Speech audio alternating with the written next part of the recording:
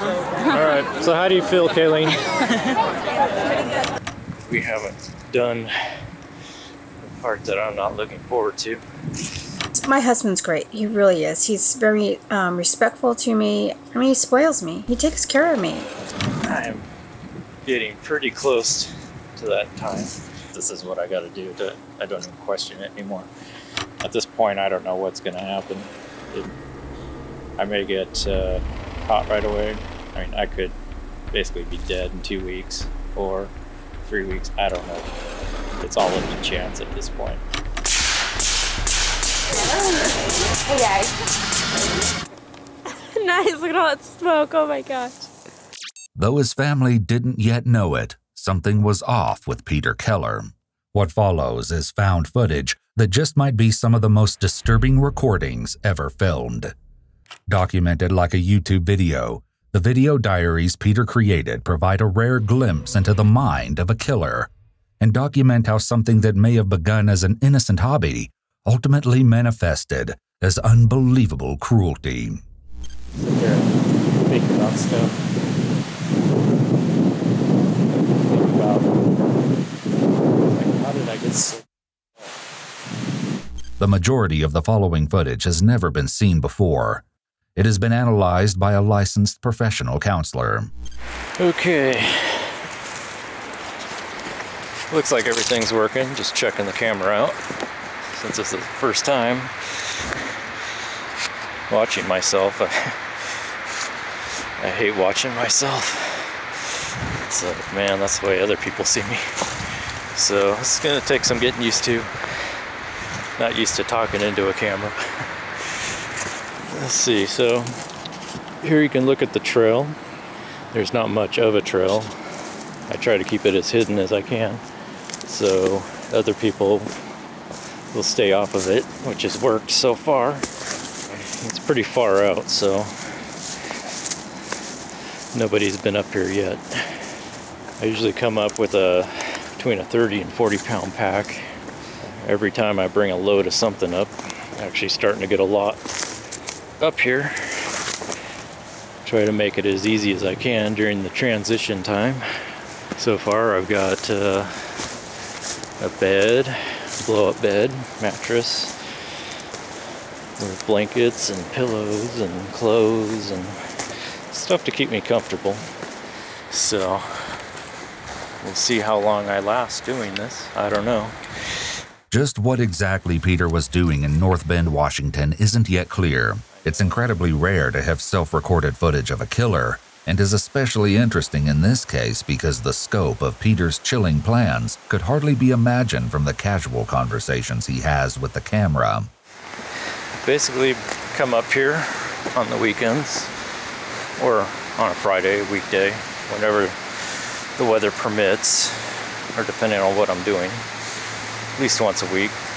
And I tend to stay up here for about, well, with travel time, probably around 9 hours a day, or each time, which is a long time.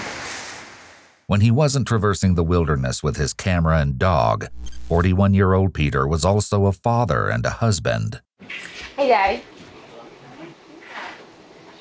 Okay, I got this face. Because you guys won't let me take that many pictures. He and his wife Lynette had an 18-year-old daughter named Kayleen, and the three appeared to be a normal, happy family. Hi. Are you videotaping her? Yep.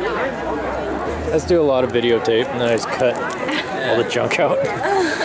However, Peter's mysterious project in the woods would eventually take a terrible toll on his day-to-day life. Kayleen Keller.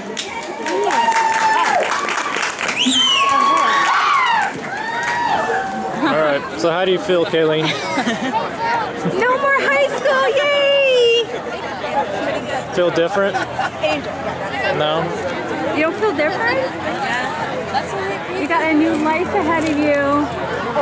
No more freaking school. Well, high school. Yeah, you got till tomorrow to get your stuff out of the house. So. No. She's staying with us forever. Sorry, Carson. Forever. Kayleen graduated high school just a few months after her father started recording his video diaries. and was on track to start at Bellevue College in the fall. In addition to her interest in environmental preservation and gaming technology, she also appears to have shared her father's interest in cameras and dabbled in the hobby of videotaping as well. Can you take a picture of me and sell me on eBay? I'm so sorry. What are you doing? Bill, I could have used yours. I came straight from the airport as soon as I heard. Yeah, I don't like that number. Please. Come on, go. Lynette also sometimes used the camera to film videos she uploaded to YouTube. Hi everyone. My little puppy's looking outside. Okay, I got a lot of stuff to show you guys that I'm going to put in my store. I'm so excited. This is bag 2. And I had so much fun making these too. You guys got a lot of products in here. I want to first show you, look at Dino. He just got a haircut a couple days ago. My husband was like, he's looking too scruffy. I am a very shy person, and doing these videos really helps me open myself, because I figured if somebody doesn't want to watch it, then don't watch it. I'm not forcing you to. So these videos really help, and he really helped me. While Peter worked to refurbish computers, Lynette struggled with medical issues, and as a result, wasn't able to work full-time. My husband, a few months ago, went out and bought me this big recliner for my back, and I just now starting to use it. He's so happy. Usually I just sit on the love seat. I love this chair. He's here. He's supporting me. He takes care of me. Even though I can't go back to work and I'm home in pain all the time, he gave me my scrapbooking room with my dream come true. She made and sold custom paper flowers and shared her scrapbooking hobby in local fairs to bolster the family's income. Oh my gosh, I'm so excited. Pretty much this is my anniversary present. I'm so thankful that my husband was able to give me that so I could stock up on supplies for me. And I also got some stuff for you guys too. Even my husband was looking at this and was just like, oh my gosh, look at the detail. From an outside perspective, it appeared that although the family faced challenges, they were sticking together and making things work. But as later events would reveal, all wasn't going as well as it appeared. You can watch me open this thing. This thing's always so heavy, but works good. This impressive structure, affectionately nicknamed Camp Keller, was what kept Peter occupied in the woods for so long. Disguised as part of the hillside, the only thing that might give its presence away is a temporary tarp stretched over part of the roof, but Peter took care to conceal that with brush. This is something I wanted to do probably since I was a teenager, to make a home underground somewhere so I didn't have to live around people. One of my projects today is to take all this wood that I've cut up recently and stack it up, pull it down, so if somebody stumbles out here, it not as noticeable. It's just now I have the means, I'm able to actually pay for it. I've spent a lot of money on this so far, thousands of dollars. Thousands more on guns and other stuff, other hardware I'm going to need. Everything I can think of. The bunker was a shocking feat of engineering, considering all of Peter's supplies were either gathered from the forest around him or carried in from his house, which was about an hour's hike away. This is kind of an outside look. My wood pile on this side.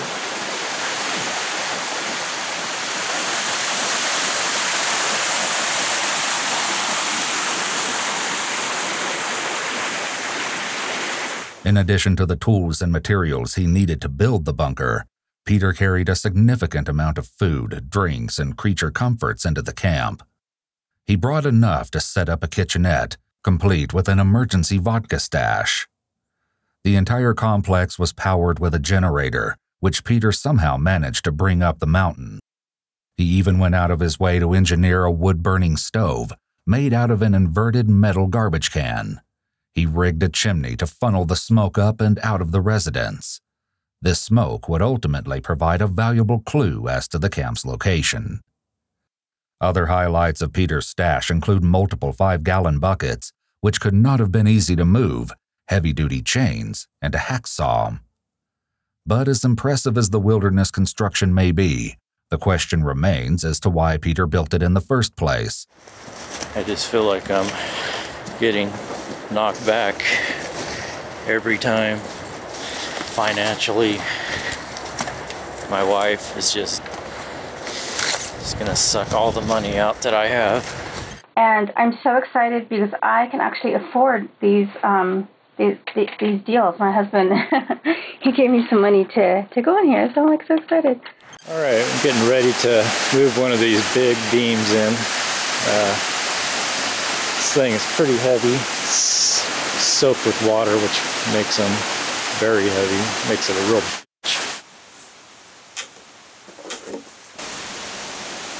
Let's see. I met him when I was in high school, but I just, wasn't interested. And then I met him again, and he was so sweet. We became like best friends. He said one of these days he wanted to get married and have kids, and he asked me what I wanted. And I said, I want to get married. So then my sister, we were getting along at the time, she really liked him, and she said, well, you got to just, you're going to regret it if you don't. So I was like, okay.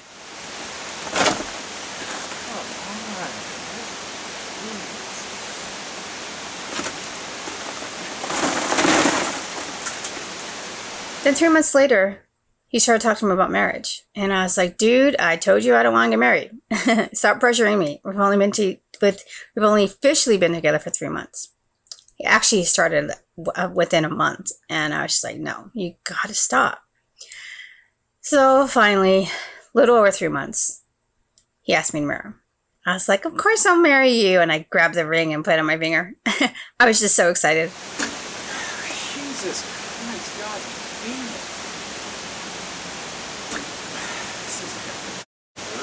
That's my story of my husband, who is my husband, who's the love of my life.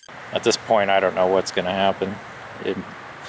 I may get caught right away. I mean, I could basically be dead in 2 weeks or 3 weeks. I don't know. It's all up to chance at this point. So I don't think anyone knows where I'm at. But if they put it together, who knows? At this point, I have to take that chance. So it's just going to be a point of, go as far as I can. I do have my escape, and that's death. And I'm okay with that. So I'm getting to the point where just trying to live and pay bills and live as a civilian and go to work.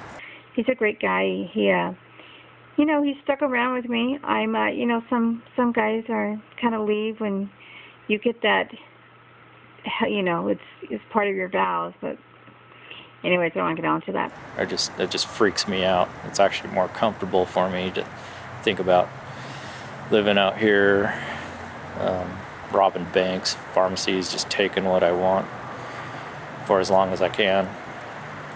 At least it'll be exciting. It won't be boring. And I don't have to worry about Lynette or Kayleen. And everything will be taken care of. It'll just be me. Peter's complaints are all too common, but could indicate the presence of major depressive disorder. Additionally, Peter is doing a lot of fidgeting in this video, signifying that despite what he's saying out loud, his thoughts might be giving him a lot of anxiety. Perhaps this stems from the fact that, as some of Peter's cryptic comments hint, there's a much darker aspect to his fantasy than he lets on. Well, I wanted to get a video log in because we haven't done part that I'm not looking forward to. I'm getting pretty close to that time. I'm guessing probably a couple months away, maybe 3. So yeah, I know I can, once I do this, I could either die then, maybe something will happen, or a few days or weeks, or maybe even years. My goal is to make it 10 years, but that's the other hard part. To either to give a to not care about dying and to still care about the project. Peter's comment that he wants to survive for 10 years out in the woods complicates an already strange situation even further. He isn't just aiming to leave his day-to-day life and job behind. There are Lynette and Kayleen to think about, and so far, he hasn't shown any interest of bringing them along on his adventure. Go ahead and open this. Oh my goodness. You are so sweet, you guys. Sorry I'm whispering. My husband's sleeping and our little doggy's sleeping with him. Last time I was doing a video, I was talking too loud and he woke up and came out here. Part of me has a hard time even imagining doing what I'm going to do, but as I think about it, I always come up to the same conclusion every time. I'm starting to get more okay with it. Other times I feel like I'm more than ready. I've tried to make it in this world and it just isn't happening. I'm 40 now and I am running out of time. I don't even question it anymore. It just seems like everything makes so much sense now. You know, just the more I've thought about it, the more I understand it. I don't really feel bad about it. It's just the way it is. You know, certain things happen that cause this to happen. So, just kind of accepted it and just rolling with it.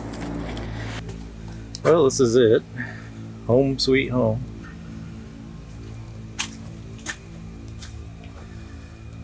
Got the lantern going so you can see a little bit, not a lot.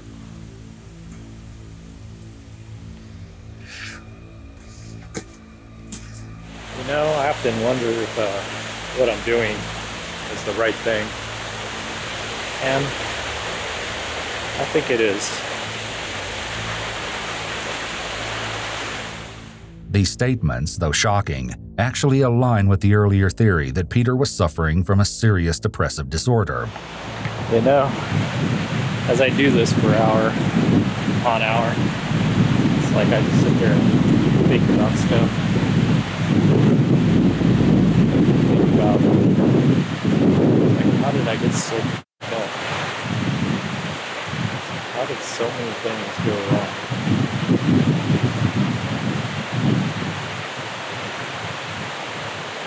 I don't think it's all my fault. I think it's more my upbringing, family life. I was just too ugly. Nobody cared.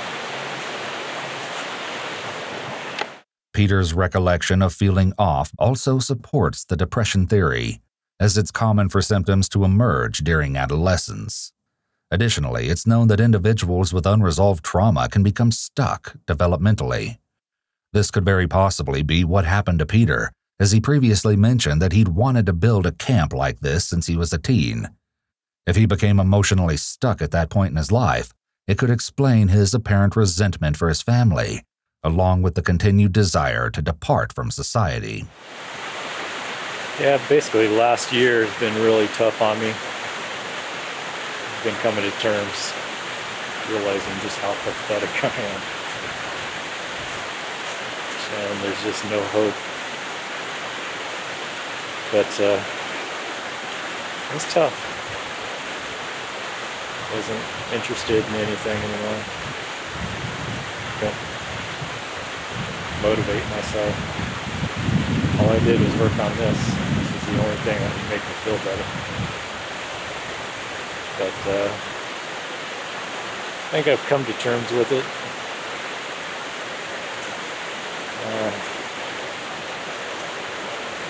Starting to feel better now. I'm not quite sure why exactly. If it's just that I'm getting this further along, or maybe I've just come to terms with what I am, my situation, and kind of working through it. You know, I've tried. I always keep going back to the same person I am.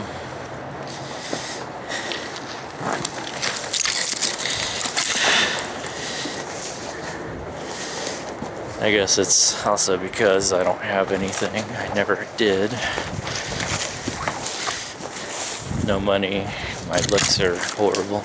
My husband actually gave me some money, and I was going to go out and buy some of these, but I'm going to go buy ink instead. Oh my gosh. So awesome. Sorry, I'm trying not to get too excited because my husband's going to be like, what are you doing? No personality. I mean, I'm okay with it. It's just I understand now very clearly. This is the only thing I have. It's just a single pick, but you know, we all add single pick. Sorry, my dog's being crazy. My husband's probably chasing him around the living room. I know, my husband spoils me. He hates seeing me in pain, so tonight he came home and he gave me another $20 because he knows I'm going to the doctor's tomorrow and he wants me to stop at Michael's and get some more stuff. Well, it's about 2 weeks before the end. This is going to be my last video, probably before till after that. That's terrible. I wanted to give some items for my mom and some other items, but I just want to show you this. Psst, Dino. Sorry, my husband's home. Dino. Well, it's about 2 weeks before I finally drop out of society and start this project.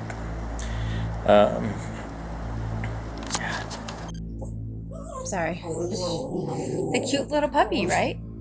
So these are the items that are in there now. They're hard plastic. Stop. Well, it's about 2 weeks before we finally drop out of society, fully commit to this. This is probably going to be my last video till after that.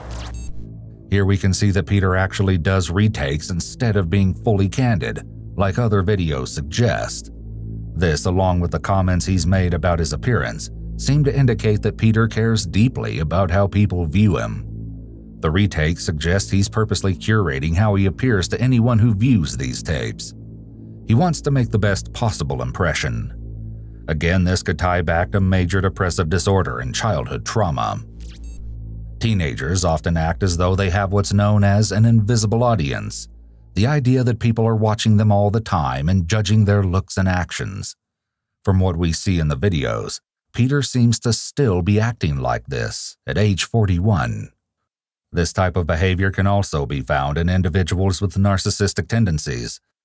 The question of Peter's intentions would be one of the first mysteries police faced when they became involved in the situation on April 22, 2012. It was a quiet day in the mobile home park where the Keller family lived when, seemingly out of nowhere, several neighbors heard what they believed to be an explosion. When they saw flames coming out of the windows of the Keller home, the neighbors summoned the fire department. Firefighters swarmed the home, climbing on top of it, even as the blaze ate through the roof. They had no idea just how seriously they were risking their lives until later. Once the fire was doused and investigators entered the residence, they discovered Peter Keller was nowhere to be found. Iwu spoke with Cindy West, a retired police sergeant who worked on the Keller case, in an exclusive interview. I was actually the public information officer, and I think it was a weekend, because I was actually heading out of town and I got the phone call. So I turned around, came back into town, and arrived up there in North Bend, and then the investigation started there. And as the investigation went on, it just snowballed from what the heck happened to, wow, this is bigger than I think anybody thought at the start. For those of you who aren't familiar, a public information officer handles all inquiries about an active case, providing private citizens as well as the media with information that's been approved for release. As such, Cindy was intimately familiar with the inner workings of the Keller case. The day of the fire, tracking down Peter became the police's highest priority. In just a few hours, they located his vehicle parked downtown. The keys were left inside, but there was no evidence as to where he might have gone. When they entered his workplace to ask where Peter might be, all his co-workers could offer was that Peter had already left for the day and had stated that he might be back tomorrow, next week, or possibly never. Police also discovered that Peter had recently withdrawn $6,200 from the family bank account. Everything suggested that Peter was either in danger, running, or both. For now, police had no idea where he could be hiding. But they weren't clueless for long. Police got lucky when searching Peter's home and unearthed a hard drive containing Peter's video diaries. Combined with what else was discovered in the residence, the investigation went from serious to downright bone-chilling. Well, before, a while ago, I used to sit here and think, this whole thing is just crazy at times, and then I'd think about it, and it would make sense, and it's like, okay, this is what I gotta do. Peter's decisiveness in this clip, paired with the horrific details of what police had found in the remains of his home, would likely be shocking to even the most seasoned law enforcement official. They were at a complete loss when it came to explaining how and why this had happened. Only time would reveal the haunting truth. When it came to the video entries, they supplied more than just a record of Peter's thoughts. As it turned out, other entries in the video diary and the accompanying photographs would become the key to tracking Peter. Retired Sergeant Cindy West was able to share the creative technique the police ended up using. They had photographs that Keller had taken on the mountainside as he's constructing this bunker, from nothing's there to a little bit more to a little bit more. In one of the photos, you can see, I couldn't see it, it looked like a power line in the distance. So you're looking off the mountain toward, which would be North Bend, the city.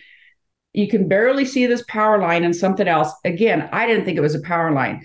But our detective, Mike Mellis, says, I think that's a power line. I think that down there is probably the city. And then according to these other photos, there's a couple streams nearby. So he does a lot of investigation and says, well, it's got to be in one of these 2 points then.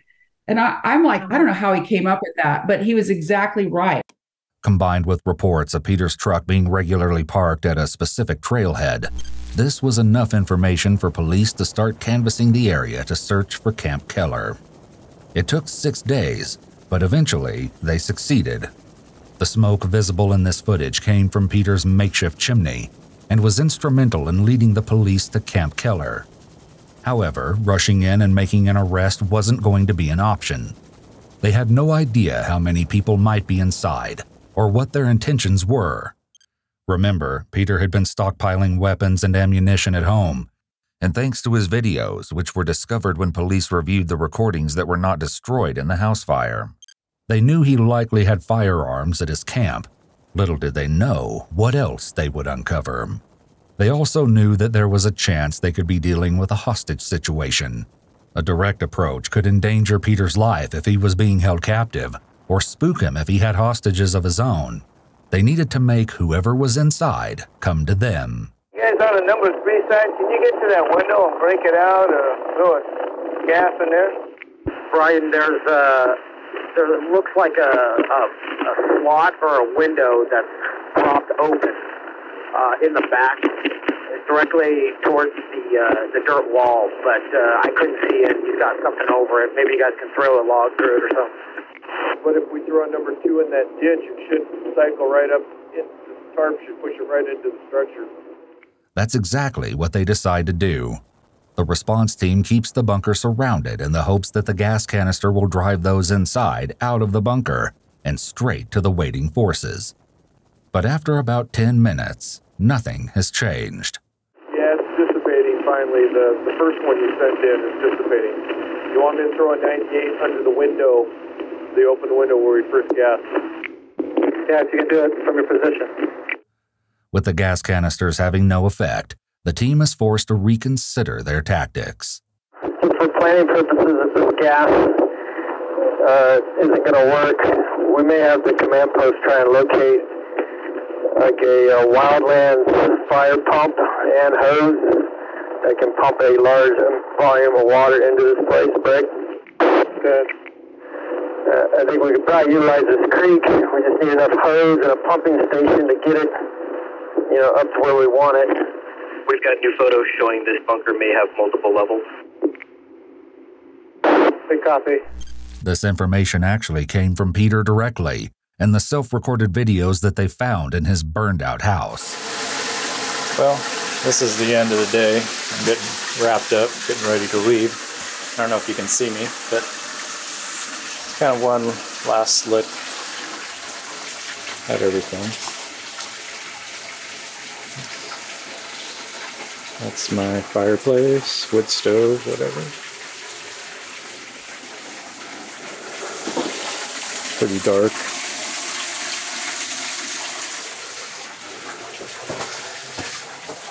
Now we're going upstairs.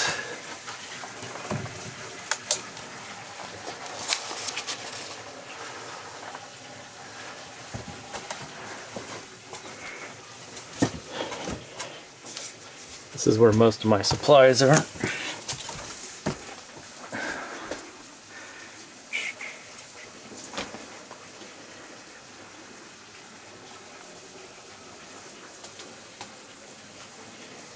Pretty well stocked up. My window.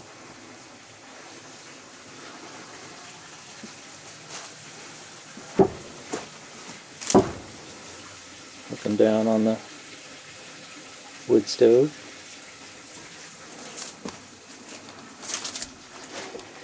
And that pretty much wraps it up for the day. Finally, police resorted to throwing a grenade towards the bunker. When even an actual explosion failed to get results, police knew that they would have to be the ones to approach. After a full day of besieging the bunker, they decided to break through the roof. You might be wondering why a house fire investigation demanded such an extensive response. As a matter of fact, it didn't. After assessing the situation, investigators concluded that they were dealing with arson, but that would all change when they made their way into the home and stumbled upon a disturbing discovery. It wasn't a subtle attempt either. The remains of a red gas can were found melted onto the stove, where it had been placed in a skillet to heat up until it ignited. Police found several other gas cans throughout the residence, boxes of ammunition, and a homemade explosive device. Investigators could only assume it was meant to be triggered by the fire in order to destroy the house and everything inside. Had the fire team arrived just a few moments later, it could have gone off while they were on the roof, potentially costing them their lives. Police believed that this evidence was meant to be destroyed in the fire, along with the video diaries, but those items were hardly the most shocking thing they discovered. There were 2 bodies in the bedroom of the Keller home, untouched by the fire.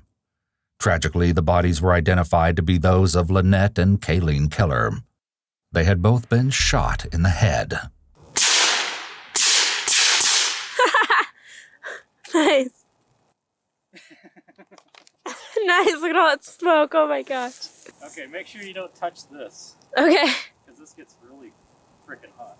It seems that what Peter's video diaries have been hinting at the entire time was killing his own family. Part of me has a hard time even imagining doing what I'm going to do. But as I think about it, I always come up to the same conclusion every time. I'm starting to get more okay with it. Retired Sergeant Cindy West was once again willing to share her thoughts on the tragedy. I don't think either of them knew it was coming. Again, based on the conversations that we had with friends of both of them, it sounded like he was a loving, great husband.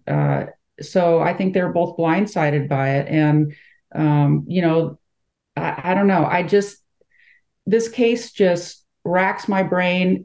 There's no way it's ever going to resolve in my brain, because you just think, why? Not only did he kill his wife and his daughter, but based on the friends and neighbors, he had this dog that went everywhere with him, hiking or apparently to go build a bunker, you know, for all these years. And he killed the dog too. He was afraid that the dog would give him away in the bunker. And so he killed the dog too.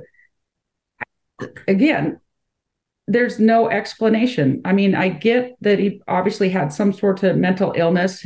Dipstick wasn't hitting the oil with him, but it just makes you shake your head. I've seen a lot of stuff in my career, a lot of bad things. You just shake your head about, sometimes when things happen, but this case really, really got to me. Cindy shared with us what happened when police finally made entry into Camp Keller, and what they find inside the bunker is even more shocking than anyone expected. When our TAC 30, aka SWAT guys, discover the bunker, of course, they surround it and make sure everybody's safe, let everybody know what's going on before they hail to him saying, hey, come on out with your hands up, yada, yada, all that. And it was just a short time after they initially tried to make contact with him that they heard a pop. So they didn't know, did he have an accidental discharge? Was it something else? They didn't know. When the walls of Camp Keller were finally breached, police discovered that Peter had stayed true to his word and ended his life when faced with capture, soon after the police surrounded his stronghold. Perhaps this was Peter's only intention all along. He wanted to achieve this teenage fantasy of living out underground in the woods before he died. But he had no end game other than his own death. Well, the fact that he was found was significant. We were worried what he might do to somebody else. If he's, brazen enough to kill his wife and his daughter, then what's he going to do to somebody else? But I think there was a sense of relief that it was over, that he had been not apprehended, but that he was finished with his crime spree, that nobody else got hurt. There was so much potential for injuries to citizens and all the officers involved that it was definitely a sense of relief. The camp was turned over to King County Department of Natural Resources, who eventually destroyed the bunker. Peter's cash hoard was donated to a memorial scholarship established in memory of Lynette and Kayleen.